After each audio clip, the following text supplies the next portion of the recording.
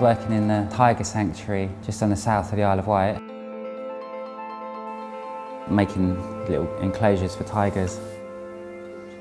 And one lunchtime, sat out on the beach and saw this little kite just caning it offshore. And I was like, yeah, I've got to get one of those. I'm Conan Sturdy, 38 years old, from London, and I'm a blacksmith. I've been a blacksmith for about 15 years. Yeah, 15 years. Used to have a workshop up in Ladbroke Grove, but moved down south of the river about 5 years ago.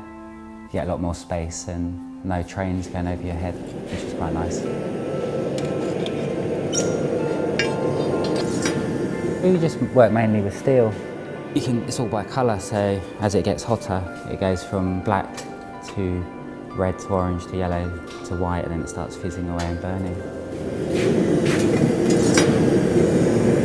I think traditionally blacksmiths' places are always quite dark, and then you can tell when it's all ready by the colour. Got my LED glasses on. Yeah, it's nice making stuff because at the end of the day you can sort of see what you made. It's sort of a bit of everything. Some people have a engineering drawing to the millimetre and you can copy it, or some people have a drawing on the back of an envelope and you've got to try and interpret it. Recently we've been making a lot of furniture, which is quite nice. I've done a few restaurants and bars.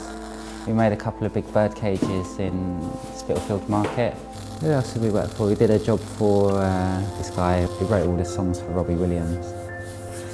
And we'd made all rusty, they had sort of fish tanks and see-through walls, and we just lined it with rusty metal. So it sort of looked a little bit like a submarine.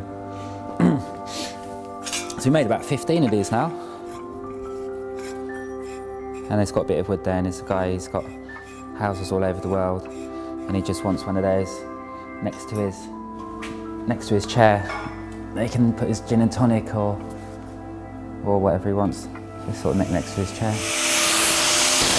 Just sort of making stuff, creating things. I suppose you get a degree of satisfaction from finishing it and having something there that you can see and touch and lift up and move around and people use it.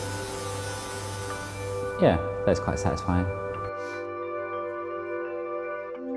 Positive, I suppose they're positive sort of things, aren't they, making things.